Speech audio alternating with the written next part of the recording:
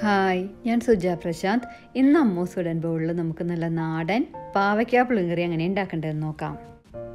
ഇതിനെ പാവയ്ക്ക തീയൽ എന്നും പറയാം, പക്ഷേ എൻ്റെ വീട്ടിലിതിന് പാവയ്ക്ക പുളിങ്കറി എന്നാണ് പറയാറ്.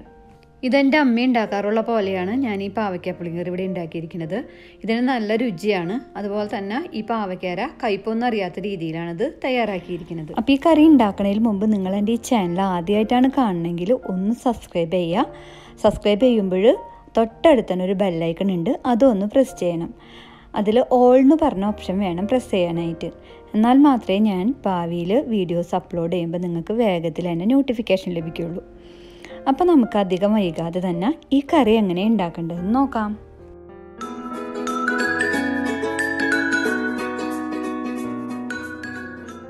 ഈ പാവയ്ക്ക പുളിങ്കറി ഉണ്ടാക്കാനായിട്ട് ഇതേപോലത്തെ ഒരു പാവയ്ക്കേര 3/4 ഭാഗം ഞാൻ എടുത്തിട്ടുണ്ട്. അത് അരിഞ്ഞ് വെച്ചിട്ടുണ്ട്. നന്നായിട്ട് കഴുകിയതിന് ശേഷം കുറച്ച് കനത്തിൽ തന്നെ അരിഞ്ഞ് വെച്ചതാണിത്. നമ്മൾ പാവയ്ക്ക തോരനൊക്കെ ഉണ്ടാക്കുമ്പോൾ നല്ല കനം കുറച്ചാണ് അരിയാറ്, പക്ഷേ ഇതിലേക്ക് കുറച്ച് കട്ടി വേണം. അതുപോലെ തന്നെ നിങ്ങളുടെ പാവയ്ക്കയ്ക്ക് നല്ല കയ്പുണ്ടെങ്കിൽ കുറച്ച് ഉപ്പ് പുരട്ടിയിട്ട് വെക്കാം. അപ്പോൾ അതിൽ നിന്ന് കുറച്ച് നേരം കഴിയുമ്പോൾ വെള്ളം വാർന്നു വരും. എന്നിട്ട് ആ വെള്ളം എടുത്ത് കളഞ്ഞതിന് ശേഷം പാവയ്ക്ക നമുക്ക് കറി വയ്ക്കാനായിട്ട് ഉപയോഗിക്കാം. അപ്പം ഞാൻ പാവയ്ക്ക തോരനും അച്ചാറൊക്കെ ഉണ്ടാക്കുമ്പോൾ ഇതേ സെയിം പ്രോസസ്സാണ് ചെയ്യാറ്. പക്ഷേ ഇതിലങ്ങനെ ചെയ്യുന്നില്ല. ഈ പാവയ്ക്ക നമ്മൾ പുളിയിലാണ് ഉണ്ടാക്കുന്നത്. പിന്നെ ഈ പാവയ്ക്കയ്ക്ക് അധികം അങ്ങോട്ട് കയ്പും ഇല്ല. ഒരു വലിയ സബോള എടുത്തിട്ടുണ്ട്, അതും കുറച്ച് കട്ടിയിൽ തന്നെയാണ് അരിഞ്ഞിരിക്കുന്നത്. 3 വറ്റൽമുളക് എടുത്തിട്ടുണ്ട്, 2 പച്ചമുളക് എടുത്തിട്ടുണ്ട്. ഇത് നമുക്ക് ചെറുതാക്കിയിട്ട് അരിയണം. ഒരു 2 കറിവേപ്പില എടുത്തിട്ടുണ്ട്. വെളിച്ചെണ്ണ കുറച്ച് കൂടുതൽ വേണം. ഒരു 2-3 ടേബിൾ സ്പൂൺ വെളിച്ചെണ്ണ നമുക്കിതിലേക്ക് ആവശ്യമായിട്ട് വരും. പിന്നെ ആവശ്യത്തിന് ഉപ്പ് വേണം. 1/2 ടീസ്പൂൺ മഞ്ഞൾപ്പൊടി എടുത്തിട്ടുണ്ട്, 1/2 ടേബിൾ സ്പൂൺ മല്ലിപ്പൊടി എടുത്തിട്ടുണ്ട്, 2 ടീസ്പൂൺ മുളക് പൊടി എടുത്തിട്ടുണ്ട്, 1 ടീസ്പൂൺ കടുക് വേണം.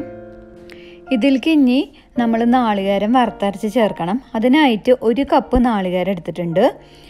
അതിലേക്ക് വേണ്ടിയിട്ട് ഒരു 4-5 കുഞ്ഞുള്ളി എടുത്തിട്ടുണ്ട്. നിങ്ങളുടെ കയ്യിൽ വലിയ കുഞ്ഞുള്ളി ആണെങ്കിൽ 2 എണ്ണൊക്കെ എടുത്താൽ മതി. അതുപോലെ തന്നെ ഒരു പച്ചമുളക് എടുത്തിട്ടുണ്ട്.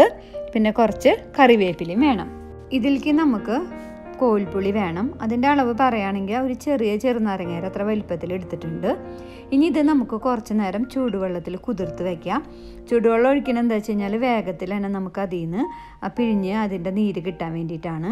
ആദ്യം തന്നെ നമുക്ക് ഇതിലേക്കുള്ള നാളികേരം വറുത്തെടുക്കാം. അതിനായിട്ട് ഒരു പാനിലേക്ക് നമുക്ക് കുറച്ച് വെളിച്ചെണ്ണ ഒഴിച്ചു കൊടുക്കാം. വെളിച്ചെണ്ണ ഒന്ന് ചൂടാവട്ടെ. ഇപ്പോൾ വെളിച്ചെണ്ണ ചൂടായിട്ടുണ്ട്. നമുക്കിനി ഇതിലേക്ക് നമ്മൾ നേരത്തെ അളന്ന് വെച്ചിരിക്കുന്ന 1 കപ്പ് നാളികേരം ചെറിയത് ചേർക്കാം. അതോടൊപ്പം തന്നെ ഇതിലേക്ക് ഉള്ളിയും വേപ്പിലയും പച്ചമുളകും ചേർക്കാം. പച്ചമുളക് ചേർക്കുമ്പോൾ നമ്മൾ അതിലേക്ക് ഒന്ന് അരിഞ്ഞിട്ട് കൊടുക്കണം. നമുക്കിതൊരു മീഡിയം ഫ്ലെയിമിൽ ഇട്ടിട്ട് ഇതിങ്ങനെ ഇളക്കി കൊടുത്തുകൊണ്ടിരിക്കണം. ഇതിൻ്റെ കളറൊക്കെ മാറി നല്ലൊരു മണം വരും. ഒരു പുളിയെറുമ്പിൻ്റെ കളറ് ആവും. അപ്പോൾ അത്ര നേരം നമുക്കിതിങ്ങനെ ഇളക്കി കൊടുത്തുകൊണ്ടിരിക്കാം. ഇപ്പം നമ്മുടെ നാളികേരത്തിൻ്റെ കളറൊക്കെ മാറിയിട്ടുണ്ട്. ഇവിടെ നല്ല മണം വരുന്നുണ്ട്. നമുക്കിനി ഫ്ലെയിം ഓഫ് ചെയ്തിട്ട് ഈ പാനിൽ തന്നെ വെച്ചിട്ട് കുറച്ച് നേരം കൂടി ഒന്ന് ഇങ്ങനെ ഇളക്കി കൊടുത്തുകൊണ്ടിരിക്കാം. ഇപ്പം ഈ നാളികേരത്തിൻ്റെ ചില ഭാഗങ്ങൾ ഇങ്ങനെ വെളുത്ത് കിടക്കുന്നുണ്ട്. അത് കുഴപ്പമില്ല. അത് കുറച്ച് കട്ടിയുള്ള ഭാഗങ്ങളാണ്. അതും കൂടി നമ്മൾ ഈ കളറാക്കാൻ നിന്ന് കഴിഞ്ഞാൽ ബാക്കിയുള്ള നാളികേരമൊക്കെ കരിയും. അപ്പോൾ അത് കാരണം ഞാൻ ഫ്ലെയിം ഓഫ് ചെയ്തിട്ട് ഇളക്കി കൊടുത്തുകൊണ്ടിരിക്കുകയാണ്. ഇത് നമ്മൾ നേരത്തെ ചൂടുവെള്ളത്തിൽ ഇട്ട് വെച്ച പുളിയാണ്. അത് ഞാനിപ്പോൾ പിഴിഞ്ഞ് അരിച്ചെടുത്ത് വെച്ചിട്ടുണ്ട്. അതിൽ കുറച്ചും കൂടി വെള്ളം ചേർത്തിട്ടാണ് പിഴിഞ്ഞെടുത്തത്.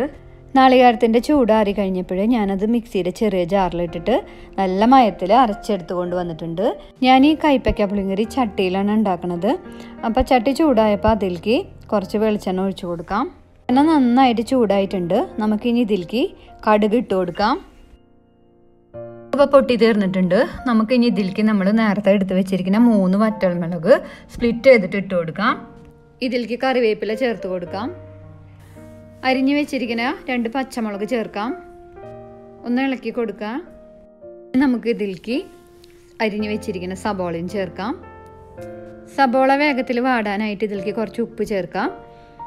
എന്നിട്ട് നമുക്കിതൊരു മീഡിയം ഫ്ലെയിമിൽ ഇട്ടിട്ട് സബോളയുടെ കളറൊക്കെ ഒന്ന് മാറി, നന്നായിട്ട് മാറേണ്ട ആവശ്യമില്ല, ട്രാൻസ്പെറൻ്റ് ആവണം. അതുപോലെ തന്നെ ലൈറ്റായിട്ടൊന്ന് കളർ ചേഞ്ച് ആവണ വരെ ഇത് നമുക്ക് മീഡിയം ഫ്ലെയിമിലിട്ടിട്ട് ഇളക്കി കൊടുത്തുകൊണ്ടിരിക്കുക. ഇപ്പോൾ സബോളയുടെ കളറൊക്കെ മാറിയിട്ടുണ്ട്, അതുപോലെ തന്നെ ട്രാൻസ്പെറൻ്റ് ആയി തുടങ്ങിയിട്ടുണ്ട്, എൻ്റെ ലൈറ്റായിട്ട് കളർ ചേഞ്ച് ആയിട്ടുണ്ട്. ഇനി നമുക്ക് ഇതിലേക്ക് പൊടികൾ ചേർക്കാം. പൊടികൾ ചേർക്കുന്നതിന് മുമ്പ് ലോ ഫ്ലെയിമിലേക്ക് ആക്കാം. 1/2 ടീസ്പൂൺ മഞ്ഞൾപ്പൊടി ചേർക്കാം, മുളക് പൊടി ചേർക്കാം, മല്ലിപ്പൊടി ചേർക്കാം. അതിനുശേഷം ലോ ഫ്ലെയിമിൽ ഇട്ടിട്ട് തന്നെ ഇതിൻ്റെ പച്ചമണം മാറുന്നത് വരെ വഴറ്റി കൊടുത്തുകൊണ്ടിരിക്കുക. പച്ചമണമൊക്കെ മാറിയിട്ടുണ്ട്. ഇനി നമുക്ക് ഇതിലേക്ക് നമ്മൾ നേരത്തെ എടുത്ത് വെച്ചിരിക്കുന്ന പാവയ്ക്ക ചേർക്കാം. പാവയ്ക്ക ചേർത്തതിന് ശേഷം നന്നായിട്ട് ഇളക്കി യോജിപ്പിച്ച് കൊടുക്കാം. നമ്മളിനി കുറച്ച് നേരം മൂടിയിട്ടിട്ടൊന്ന് വേവിക്കണം. ഇതിലേക്ക് കുറച്ച് വെള്ളം ഒഴിച്ചിട്ട് മൂടിയിട്ടിട്ട് വേവിക്കുകയാണെങ്കിൽ പാവയ്ക്ക വേഗത്തിൽ തന്നെ വെന്ത് കിട്ടും.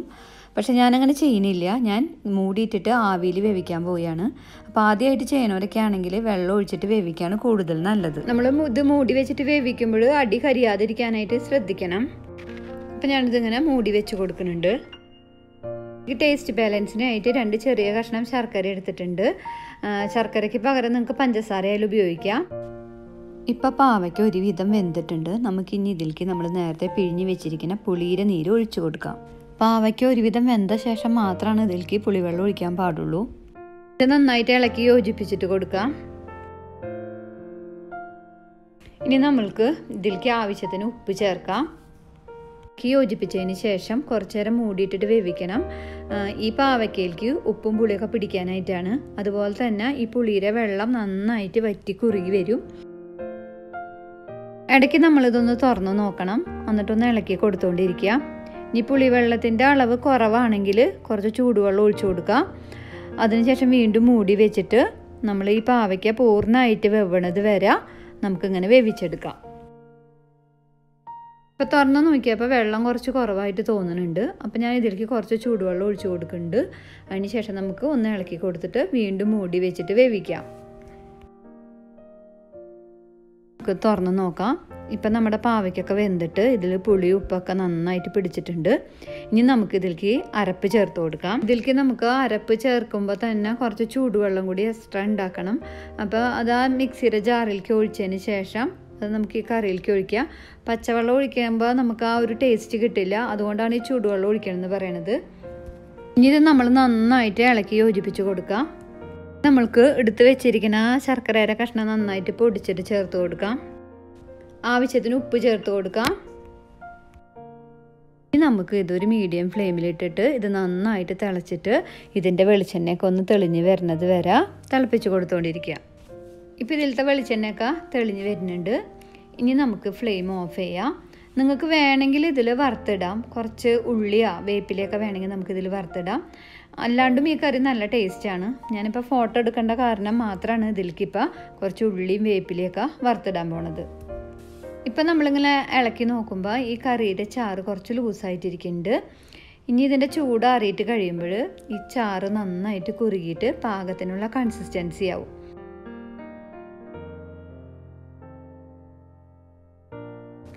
നല്ല രുചികരമായിട്ടുള്ള നാടൻ പാവയ്ക്ക പുളിങ്കറി ഇവിടെ റെഡി ആയിട്ടുണ്ട്. വീട്ടിലെന്തായാലും ട്രൈ ചെയ്ത് നോക്കാം.